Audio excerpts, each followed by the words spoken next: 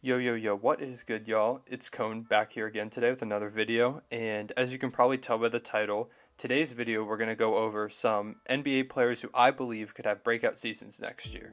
Now, disclaimer before going into this, I'm not going to talk about guys who are already somewhat established. For example, Shai Gilgeous-Alexander, in my opinion, could win Most Improved Player next season, but I don't want to talk about him again because he's already gotten a ton of attention. I talk about him plenty on Twitter, twitter.com/3_cone, go check it out. And I want to talk more about some guys who sometimes might go under the radar a little bit, people who I think they could play critical roles to their team's success this season, even if they didn't have major roles in the past. Their roles kind of vary a little bit, but none of them are really known as stars amongst NBA fans. So these are guys who I think could make that jump, whether it's because they're going to have an expanded role this season, just that their numbers indicate that they could have a jump, or they have extra players coming into their team that I think could help them increase their production or showcase more of their game. With that being said, please leave a like on the video if you enjoy. Hit the subscribe button. You guys are crazy. I've already hit 1,000 subscribers despite only posting 2 videos, so thank you so much. Continue to like it up so more people can discover this channel. And yeah, at this point, if you subscribe, you'll be one of the first real ones that exists. So if I blow up, you can say that you were one of the first ones here. So please subscribe, like the video, and let's get into it. The first player on our list is Chris Boucher off the Toronto Raptors. He is a power forward / center. He's also a former G League Defensive Player of the Year and G League MVP, actually in the same season. Last season, he averaged about 6.6 points per game, 4.5 rebounds per game, about half an assist a game, 1 block, and about 47.2% from the field, and shot about 32.2% from 3. Now, these numbers don't really pop off the page when you first look at them. However, he is only entering his 3rd full season. He played like 1 game that first season with the Golden State Warriors, but the past 2 seasons he's played with the Raptors, entering his 3rd one with them. Additionally, he's only 27 years old, which isn't super young, but he's about to enter that age where most players hit their prime, so if there was any time for him to make a jump, it would be now. Additionally, he made a jump last year in field goal percentage, and he stayed about the same in 3-point percentage, but he took double the attempts from 3, which is a pretty good sign that he could find a path to develop into a pretty solid volume 3-point shooter. Additionally, the Raptors took some huge hits to their front court depth this offseason with the loss of Serge Ibaka and Marc Gasol, which should give him a ton more minutes, especially since last season he only played 13.2. Now with their 2 starting bigs, or their 2 most prominent bigs, gone, he's going to have to step in and play that role behind new acquisition Aaron Baines. If Toronto wants to remain in that upper echelon in the East, Boucher is going to have to play a part in that, and I feel like he can. He's a guy who I have a lot of faith in. He's pretty athletic. He's about 6'9", so he's a little undersized for a center, but he plays somewhat bigger than that. He catches a lot of lobs. He can be a pretty solid pick and pop threat if that 3-point percentage stays about the same and he continues to grow in volume. So, with that being said, and having great guards like Kyle Lowry and Fred VanVleet at his side, giving him opportunities, I'm hopeful and I believe that Chris Boucher is going to have a pretty good season for the Raptors and help them overcome the loss of front court depth. The second guy on our list is someone who, if you follow me on Twitter, you've seen me rave about multiple times, especially during the bubble. You probably saw me talk about him a lot. He's a power forward, about 6'8", and his name is Darius Bazley. If you're an OKC fan, I'm 100% sure that you agree with me when I say one day Darius Bazley will be a star in this league. If you're not, looking at his rookie stats, they may not really jump off the page to you if you don't know much about him. In his rookie season, he averaged 5.6 points per game, 4 rebounds, a 1/7 of an assist, half a steal, about 0.7 blocks on 39.4% from the field and 34.8% from 3 on only about 18.5 minutes a game. If you look at his bubble stats, though, in which he was given 27.5 minutes per game and a way more trust handling the ball, and he was given a lot more opportunities in general, it's a whole different story.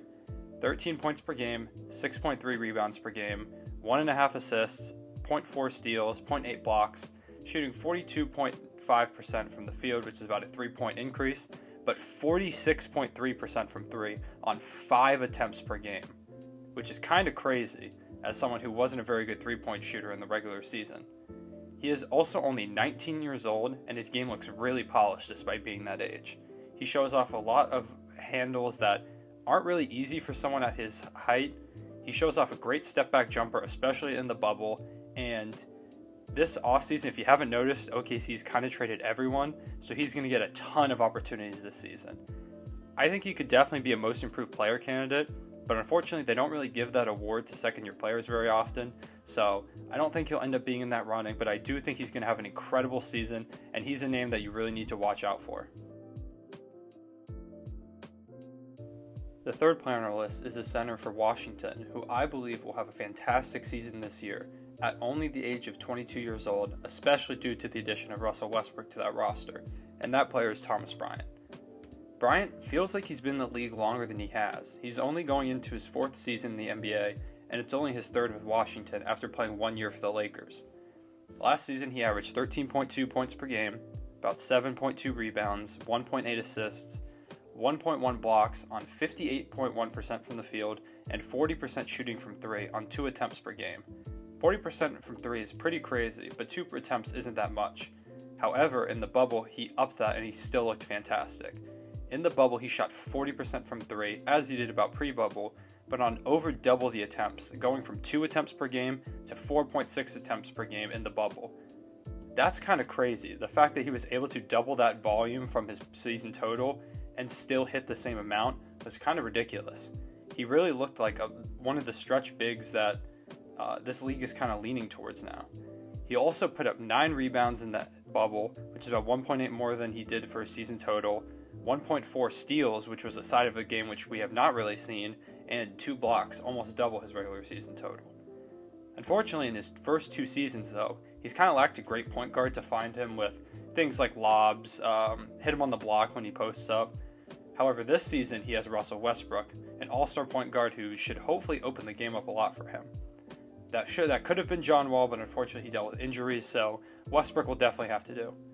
Westbrook is a great passer and a slasher who's going to give Thomas Bryant a ton of opportunities to both run pick and roll and pick and pop. I expect him to be able to excel in both of these roles, as he's shown the ability to do both previously, but having Russell Westbrook, that dynamic point guard that's really been lacking for that team, I think that'll make his opportunities way greater. Additionally, he's already a great offensive player, but I think he can keep having that great offensive season that he kind of showed off last season, especially in the bubble. However, the key for him is going to have to be his defense. Washington's defense was abysmal last year. Like it was terrible. If you guys remember that Wizards-Rockets game at the start of last season, that was like 160 to 155 or something crazy like that. Washington was terrible defensively. So if Washington wants to live up to their potential, he's got to be better on that end. He's shown the ability to block some shots, but he has to be solid defensively. He has to alter shots more, and I do believe he can do it. If he continues to develop as a rim protector, Washington might be tough for some East team in their first-round matchup. I really hope Bryant is able to develop on that end, because if he can become a solid defensive center with all the offensive potential he's already shown, the sky's the limit for him. The fourth player on this list is our first guard on the list, and someone who's honestly been a little disappointing in his first few seasons, and that is Markelle Fultz. Fultz was the first overall pick a couple years ago, and he really hasn't shown that in his first few years. However, he has shown some flashes of potential in Orlando, and he's only 21 years old. In his first full season with Orlando, Fultz averaged about 12.1 points per game, 3.3 rebounds, 5.1 assists, 1.3 steals, 2 turnovers, and he shot 46.5% from the field. Unfortunately, only 26.7% from 3, which is something he does need to keep working on. But his free throw percentage, which was a huge controversy back in the day, his weird free throw form, it rose from 56.8% to 73%, which is a pretty big jump. So hopefully that indicates that his jumper is improving, that his form continues to get better, kind of back to how it was in Washington. Now, while he has been a disappointment, I do want to remind people that he was the consensus number 1 overall pick. There wasn't an argument about Lonzo or Tatum. It was Fultz. So he has that in there somewhere, and I believe, or at least I hope, that this season is where he starts to show it. He's shown those flashes, and he does continue to make those jumps, but it hasn't turned into something consistent, especially that of a number 1 overall pick. However, there is room for him to grow this season, as Orlando lost DJ Augustin to the Bucks this offseason, someone who did take some of Fultz's minutes, and I'm hoping that this means that Orlando looks to Fultz as their lead guard, who starts all their games, plays a big bulk of their minutes, and he really gets the opportunity to try and show what he's made of, before he hits restricted free agency this offseason, because the Magic are going to have a big decision to make with him. If some team goes out there and tries to pay him some money, the Magic have to decide if they're willing to match that or just let him walk. And it kind of shows that they are willing to let him walk because they drafted Cole Anthony. I know the Magic for a long time have been looking for a point guard, and they might think that's Fultz, they might think that's Cole Anthony, but this is Fultz' real opportunity to prove that it is him. And I'm hoping that both the incoming contract year he has and the presence of Cole Anthony getting picked up in the draft for the Magic lights a fire under him, and I really, really want to see him succeed this season and hopefully continue to lead the Magic to the playoffs. It will be tough in a tougher Eastern Conference and with the lack of Jonathan Isaac, but if he shows that number one pick potential, it is possible for him. Last player on this list is another center. I know I went through a lot of them, but I do believe he's going to have a pretty big season. He plays for the New York Knicks, and his name is Mitchell Robinson. Now, for the first time in a while, I've actually liked the Knicks offseason so far. They haven't signed a bunch of old guys who are going to take minutes from their young developing core, which for some reason seems to be somewhat of a common theme for the New York Knicks. Over the last 2 seasons, Mitchell Robinson has not had as much opportunity as he may have this season. He's played 127 games up to this point, but he's only started 26, and only 7 of those came this past season, which is a pretty low number for a guy that a lot of people consider a pretty big part of the Knicks' future.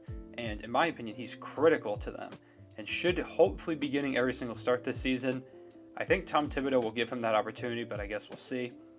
Last season, Mitchell Robinson put up about 9.7 points per game, 7 boards, with 3 of those being offensive, really showcasing his ability to crash the offensive glass, half an assist a game, and 2 blocks, which is pretty impressive for someone at his young age. And he also had the highest field goal percentage of all time at 74.2%. However, even though he put up those pretty solid stats for someone his age, he only played 23.1 minutes a game, something that, if Tom Thibodeau's reputation is correct, will change this season, as Thibodeau is known for playing his starters a ton of minutes, and Robinson, who at this point is the only really prominent center on the roster, should be getting a lot of those minutes. My hope is that he plays over 30 minutes per game for the first time in his career, and that this around 7-8ish minute jump really is huge for him and really allows him to continue that production that he shows in limited time. He also shows a lot of defensive potential, which is kind of showcased in his 2 blocks. Now, blocks a game don't really tell the whole story, but he does look good defensively. He has a lot of athleticism, a lot of length, things that can really disrupt people around the rim, and bringing in a defensive coach like Tom Thibodeau, I hope that will unlock that defensive potential that he has showcased so far. He's also had a lot of time to work since the Knicks were left out of the bubble, not being good enough to make it there, and I hope that time he spent in the offseason continuing to work on his game, and I expect him this season to establish himself as a pretty important piece for the Knicks' future.